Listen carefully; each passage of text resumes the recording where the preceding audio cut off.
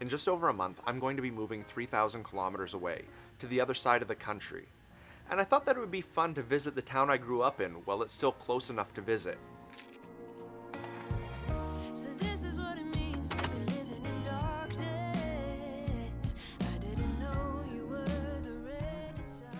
So this building behind me actually used to be an ice rink where you could go skating or play hockey or whatever. But more importantly, there was a little shop in there right beside the skate sharpening place that sold and traded Pokemon cards.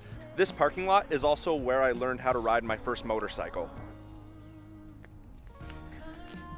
And this is the marina. We actually used to hang out here a fair bit, probably because there was some cool rocks you could walk along and end up at this little lighthouse that's kind of neat.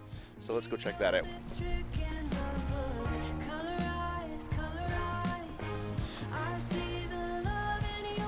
I actually used this little lighthouse for the first music video I ever did with Aiden, just because it was a cool little structure.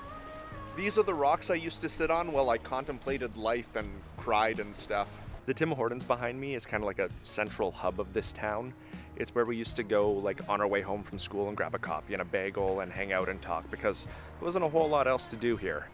To be honest, it was kind of a surreal experience. Going into this video, I thought that I'd go back to my hometown and be like, yeah, hometown! But I wasn't. It was weird because I was like, yeah, I recognize everything. I have good memories of these places. I spent 20 years of my life here, but I didn't really have an emotional attachment the way that I thought I would, which was kind of weird.